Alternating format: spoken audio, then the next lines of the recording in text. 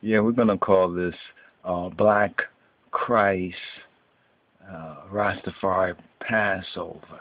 Because this is what it is for I and I. Right? We have to know the truth for I and I self. And I just went to do a little search on the internet, right? For what was out there basically concerning Black Christ and Rastafari. We see some of the vids right here that we've posted: Rastafari and Black Christ, New World Order, Yeshua's regeneration, the generation and the regeneration, right, according to the scriptures and according to the teachings of His Imperial Majesty Kadamawi Haile Selassie, Abatachin, our Father, as well as this Rastafari Torah RSS 49. And now we're in the book of Leviticus, actually. Right now, we're in the book of Leviticus. This is going to be a short segment, longer segment coming up.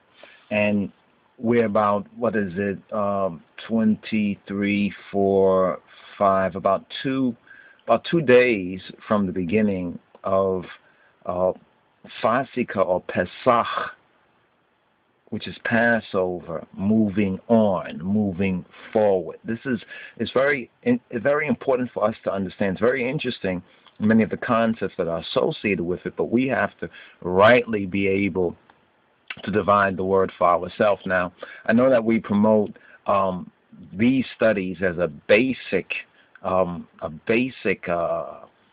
information. This is basic intel right here. We're going through the Torah portion, readings and feedings. So when we say Vayikra, right, Vayikra, we are speaking of Tarito, right, Bamarinya, from the Metaf Kedus, and according to the teachings of His Majesty. Where's this page right here? Here we go, right here. Now, as we touched on before, let's see if we can send to this more right here.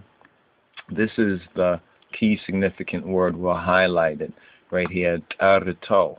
Now, if you can see Tarito very, very big, right? But what we're going to do is, right, we're going to zoom in. All right, let's see if we can zoom in on this right here so you can see this large. So if you can see this large, the last letter, right, of Tarito, right, the last letter right here. Let us try this right here. Okay, that's the last letter of Tarito. If we zoom it in as large as we can possibly get it, right?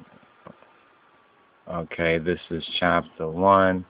Okay, I think this might be, let's say everything has a limit right there. Okay, here's this verse. Very good. This is super large. Right? This is super large, but looks well on the screen. Like I said, this is a short segment. We should have actually made this a longer segment, but this is a short segment, longer segment coming up. And so we want to focus on just the true cross, right? The true cross. You see this right here? In this particular Torah portion. Now, 2013 is important because 2013 is a Jubilee year. And 2013 is actually 2012 because there was no 0 year. These are some things that you need to understand, but with all these correspondences overlapping, it's more than a coincidence, right? It's more correspondences, maybe more than coincidences. Coincidences mean two particular incidences that line up, right? Whether it's planned or not. Now, if you notice, this is an ANKH. Right here, the symbol, but it's the Ethiopic fidel of To. So Tarito, which means, and he called. Who called Muse? It says, Egaziave Harlem ka megananyao din kwan din kwane wusete Musain. It was Moses, right? Musain Tarito. In D seal Tenagaro. And like this he said.